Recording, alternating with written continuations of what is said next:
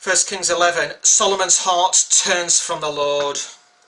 But King Solomon loved many foreign women, as well as the daughter of Pharaoh, women of the Moabites, Amorites, Edomites, Sidonites, and Hittites, from the nations of whom the Lord had said to the children of Israel, "You shall not intermarry with them, nor they with you. Surely they will turn away your hearts after their gods." Solomon clung to these in love, and he had 700 wives, princesses, and 300 concubines, and his wives turned away his heart.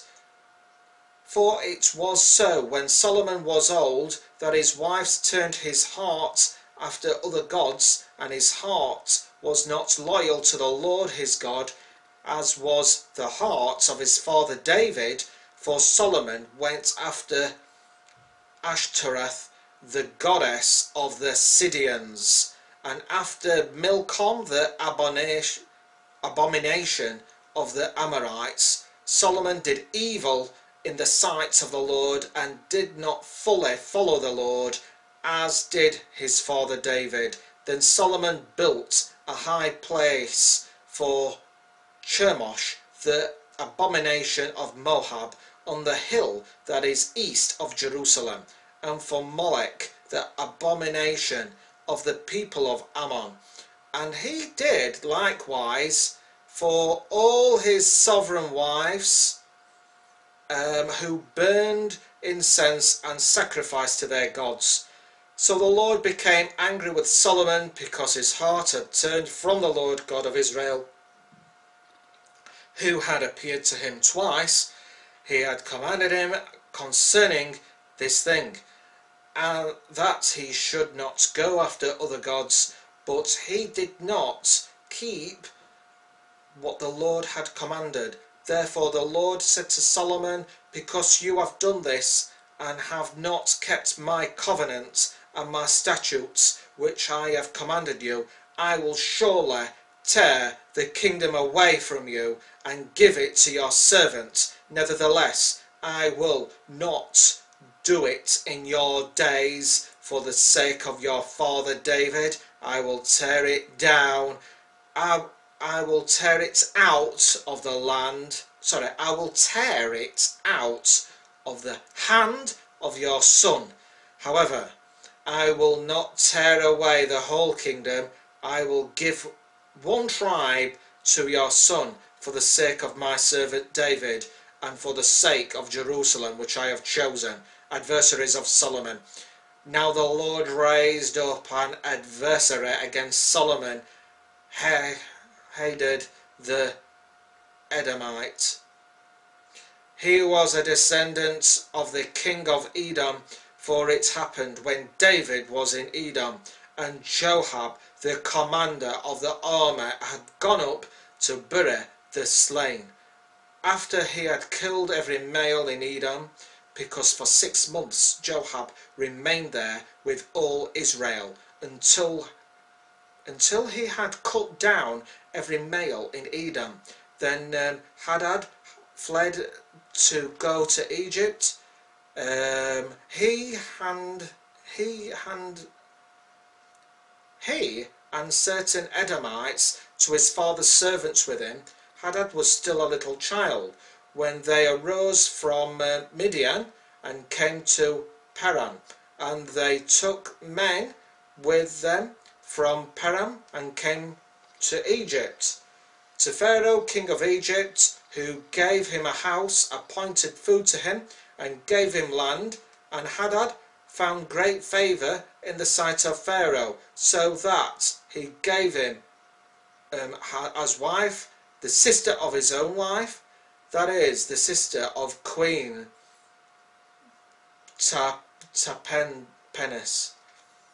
Then the sister of Tahpenes bore him Genubath, his son, who Tahpenes weaned in Pharaoh's house, and Genubath was in Pharaoh's household among the sons of Pharaoh.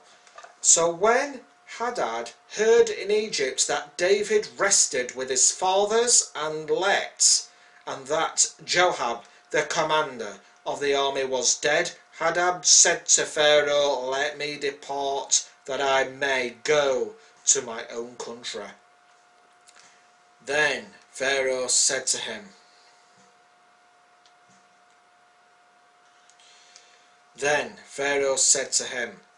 "But whatever have you lacked with me, that suddenly you seek to go to your own country?" So he answered, "Nothing but let me go anyway." And God raised up another adversary against him, Rezon, the son of Eliada, who had fled from his lord Hadadezer, king of Zobah. So he gathered men to him and became captain over a band of raiders when David killed those of Zobah. And they went to Damascus and dwelt there and resigned in Damascus. He was an adversary of Israel all the days of Solomon, besides the trouble Hadad caused. And he adored Israel and reigned over Syria. Jeroboam's rebellion. Then Solomon's servant Jeroboam, the son of Nebat, an Ephraimite from Zeredah, whose mother's name was Zeruiah, a widow, also rebelled against the king. And this is what caused him to rebel against the king. Solomon had built the Millo and repaired the damages to the city of David his father. The man Jeroboam was a mighty man of valor. And Solomon, seeing that the young man was industrious, made him the officer over all the labour force of the house of Joseph. Now it happened at the time when Jeroboam went out of Jerusalem that the prophet Ahijah the Shilonite met him on the way, and he had clothed himself in a new garment, and the two were alone in the field.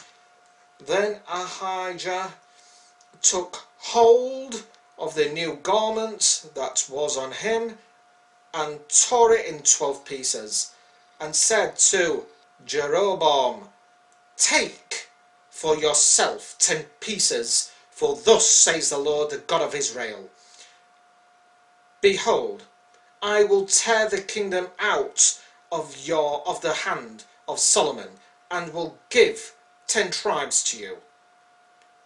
But he shall have 1 tribe for the sake of my servant David, and for the sake of Jerusalem, the city which I have chosen out of the tribes of Israel, because they have forsaken me and worshipped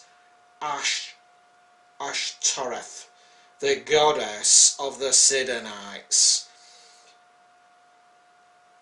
Chemosh, the god of the Moabites, and Milcom, the god of the people of Ammon, and have not walked in my ways to do what is right in my eyes, and keep my statutes and my judgments, and did my father David.